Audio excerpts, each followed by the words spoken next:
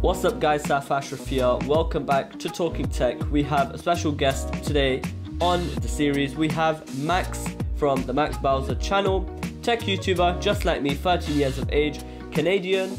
And yes, you know what happens in Talking Tech. We talk about the latest tech, latest trends, and here he is. So you can introduce yourself.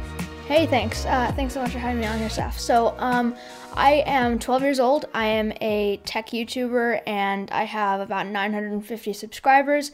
Hoping to hit 1K soon. And yeah, I'm just really passionate about kind of, all types of technology, and so I'm really happy to be here to chat tech with you. So yeah, Max, like me, is a really enthusiastic tech enthusiast, I guess. So yeah, straight into the question. So Max, a lot of the people that have seen your videos should know that you are on the iOS side. You have a MacBook, iPhone, iPad. You're really into the ecosystem. What do you think about the Apple ecosystem? Is there anything better? And can anything beat it? So this is a question that I get really often because people ask me to cover Android, in my style, but I've never even tried Android before, so I don't have the sort of the perspective of an Android user. But for sure, I think that just the way that iOS optimizes everything so well, I make a logo for this and then I send it from my computer over to my iPad or to my phone or whatever, and so it's like a super seamless experience. For sure AirDrop, which is a massive one for a ton of people. But then I also think things like kind of having messages on your computer and then also on your phone and then also on your iPad and able to transfer stuff easily. And I think it's an interesting ecosystem because for sure it's incredibly helpful once you're completely into it. But to get into it, it's like a kind of a difficult process because for sure all of these Apple products are really expensive, and so kind of building an ecosystem where you're really in the ecosystem is usually a really challenging thing to do. And so for sure I think that the ecosystem is great, but I think that there are definitely better options out there for the money that you can pay for Apple products, and so for sure I think even though it is great, maybe it's not completely worth the money. Yeah, I totally understand about your AirDrop situation. My friend came around the other day with his iPhone. We were doing a bit of reviewing, so we took some clips from the iPhone photos, and I was going to plug it into my MacBook to transfer the files, but then my friend's like, wait, you have a MacBook, maybe we can just AirDrop. He AirDropped, it was so quick, so seamless, and then it just made me think, I think iPhone is the next move for me because I right now record from my phone, and transferring files is quite a hassle for me because first it's to USB, then to Mac, then all of that.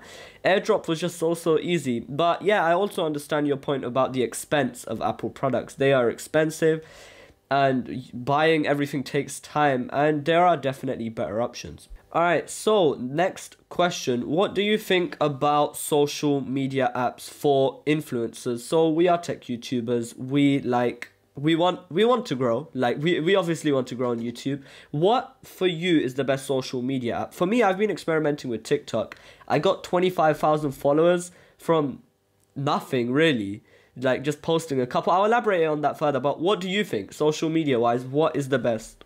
Yeah, so I think my answer is pretty obvious to most people, which is probably just Twitter. Twitter has been the best app for overall growing my channel and taking my channel from here to here, and I've made some awesome friends on Twitter, and I think for sure Twitter is just the one thing that you need to start a YouTube channel. I feel you say you need your phone, you need something to film with, you need all that stuff, but I feel to actually bring your YouTube channel to actually help your YouTube channel evolve, I think is a super challenging thing to do, but it's a really easy thing to do on Twitter. And so if you make quality videos and you're good at what you do, you kind of just go right ahead and you just skyrocket and you're really successful on there. So that's something that I've noticed on Twitter that I've kind of almost built a community. I don't want to credit myself with that, but for sure I have made some awesome friends, and we've sort of made a really nice friend group. And so it's definitely Twitter is one of the best things to have in your kit to kind of grow your channel and take it from Yeah, true, definitely. We met through Twitter. I've met a lot of people through Twitter, like you. We've got Tekaras. We've That's got true. Johannes. Yeah. We've got like a Yeah. load of people that I met through Twitter. Twitter is definitely big, but I just want to tell you, TikTok is something else, because I uploaded just like a normal video, how to make your phone faster. I'm approaching 1 million views on TikTok. I think I'm on like 950k on that video. It's actually mind-blowing, and I've just got so many followers, so many people just appreciating that I took time out and just put that on TikTok, and people really like that. So for anyone who's watching who is starting like a YouTube channel or whatever, make sure to use TikTok for whatever you can, because the growth on there is amazing. You just need to know what you're doing. You should definitely try, Max. Highly suggested. That's amazing. Yeah, so I picked up TikTok in quarantine, I guess, last year. And so for sure, like, I've been, I experimented on TikTok, but back then, like, that would have been like in early 2020. Back then I had like, maybe I had just hit 50 subscribers. Like, I had, no traction, no audience, no anything. And also I wasn't like doing anything interesting. I wasn't doing anything techie actually at that. I was literally just making like stupid lip syncing videos or whatever. So before I do start TikTok, I probably have to archive all of my old videos. But for sure, like, I can believe that it's a really great tool. So I'm going to have to check that out. Let's move on. So you live in Canada. So I do. Yeah. So what is life like there? So like just a bit of life part of the video. How's life like in Canada?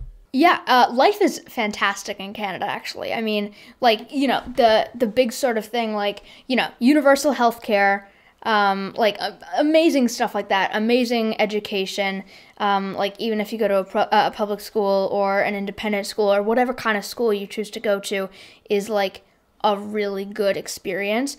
And especially in Ontario, like, it's been really good recently. And, like, Toronto is a beautiful city. That's where I live. And so it's just a great experience living in Canada, and it's a pretty fair society. It's a very diverse society as well. Like, there are a ton of immigrants here, which is an amazing thing. And, there's a bunch of cultural experience that you can even get in different parts of Toronto and parts of Canada. So for sure, I think Canada is a fantastic place to live, and it would probably be my place of choice to live right now in the world's current situation. I mean, we're handling COVID well.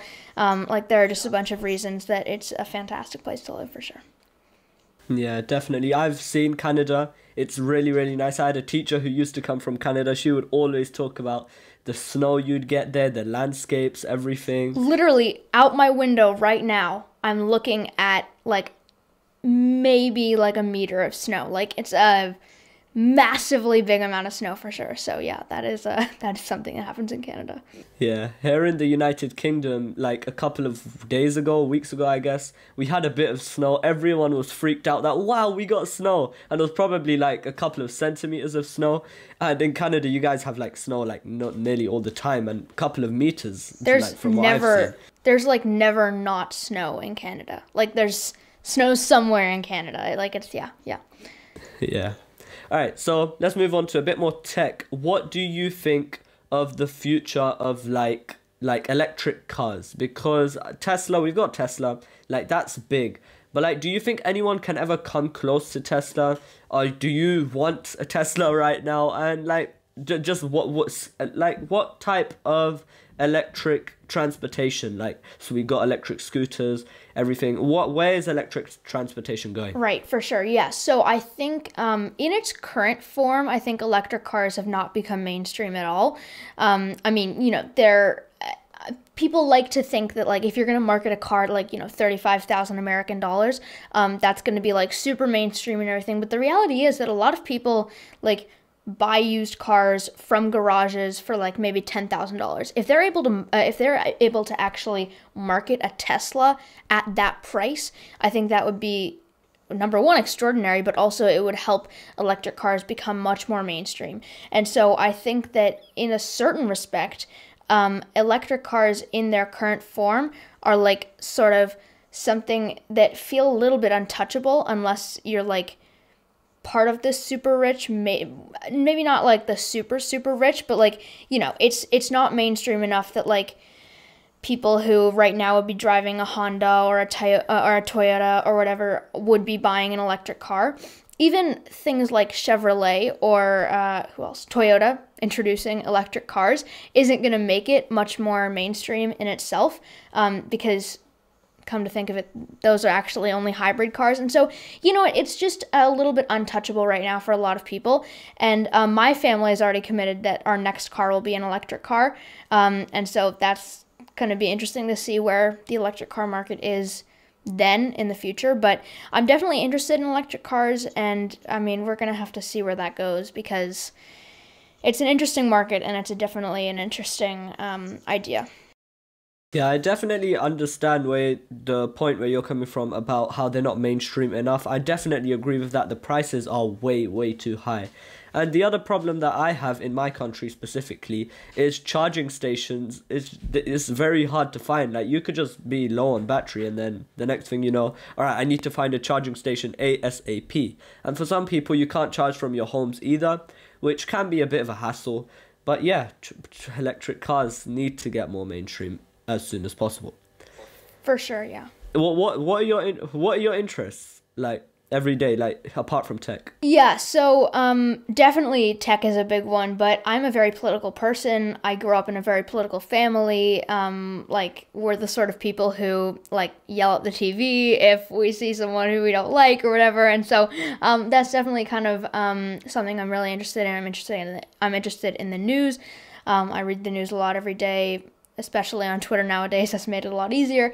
But yeah, for sure, I'm interested in a whole range of things. I'm interested in graphic design, which I guess maybe fits into tech a little bit. I don't know.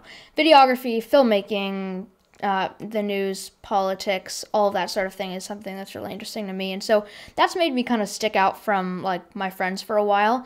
And I've become like very confident in kind of knowing that I have differences from them, and I've become a lot more confident. And so my interests have definitely become more prominent in my life because of that. That's good though. Like, being in politics, stuff like that, making yourself unique. I actually really like that point of view. Thank you. Okay, you're welcome. So, okay, so this is quite a big one. We've got Apple's new event coming. I think every time like there's a Talking Tech episode, we have to talk about this. The new Max and the new iPhone. So let's start off with the Max first. Apparently we're getting a 14-inch M1X and stuff like that. What do you think of Apple's new releases coming soon? So I think that I'm very for sure interested in kind of the total like revamp of the M1 Max or the M2 Max or whatever is coming in Q3 or whenever that's supposed to come. And so I'm definitely very interested in that. And that's something that we're gonna have to see like how that sort of checks out, because, a 14-inch MacBook Pro, but then having this like this major redesign, like the biggest redesign we've seen since 2016, 5 years at this point. I think that that's going to for sure be something that Apple might have to charge more for. And so even though like the M1 Mac Mini is, $699, like a fantastic price for a computer, the M1 MacBook Air is $899, $999, which is like an amazing price as well for a laptop that delivers that sort of performance. And so I think for sure that I'm interested to see what the 14-inch and 16-inch price will be later on in the year, because the 16-inch, as we've already seen with the Intel processor, is a fantastically beastly computer. Like, it's an amazing computer. But I also think that this 14-inch MacBook Pro, which may have started at, like $1499, $1599, usually with an Intel processor or with an M1 processor, but then bringing this redesign in, I feel like is going to maybe make them market this to a much more pro kind of market, even though maybe techies like myself would want to be going for that. But then, they market the 14-inch at like $3,000 baseline, would be like out of this world crazy. I don't know. having a redesign is always a difficult thing, and everybody was shocked when the iPad Pro was redesigned or when the iPhone was redesigned, and so I'm just gonna have to see what that's like and how that redesign kind of brings up the price and brings down the amount of people who will buy it just because of the price. Yeah, I bought the M1 MacBook Pro like quite recently because it's my first Mac. M1 has been amazing from literally every single person I've heard from. Yeah. It's been amazing. And now that I've heard of a redesign, I'm kind of thinking, should I have bought this or should I have waited for the redesign? Because I guess the bezels are quite thick if you do look at it like that. Touch bar, not everyone likes, but I guess it's okay, touch bar.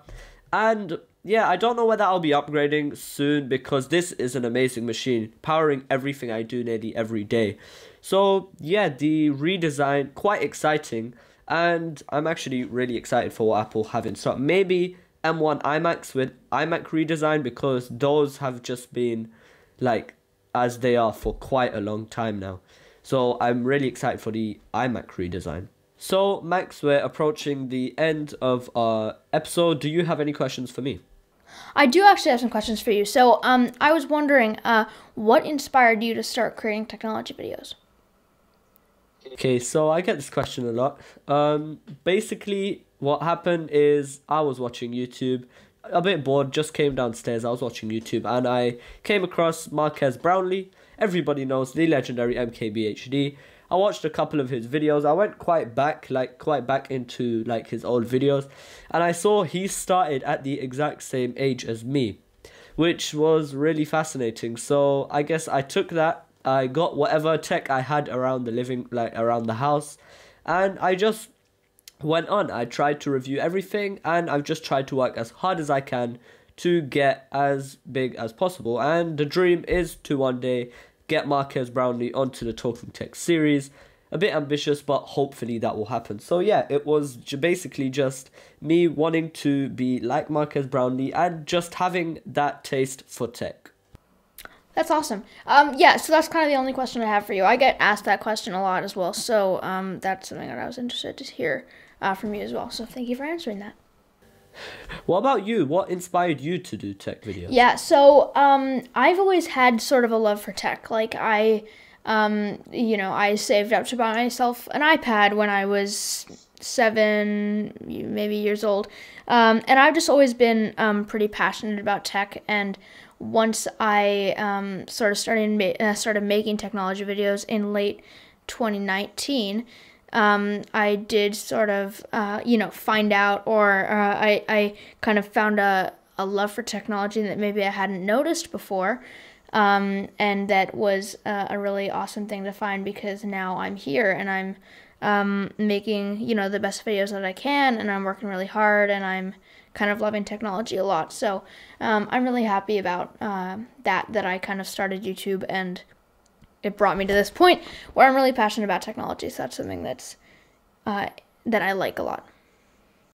Yeah, definitely. I've been passionate about tech so much. Every single time we would get a new piece of tech in my house, I would go absolutely crazy. No, I want to open it. I want to see it first.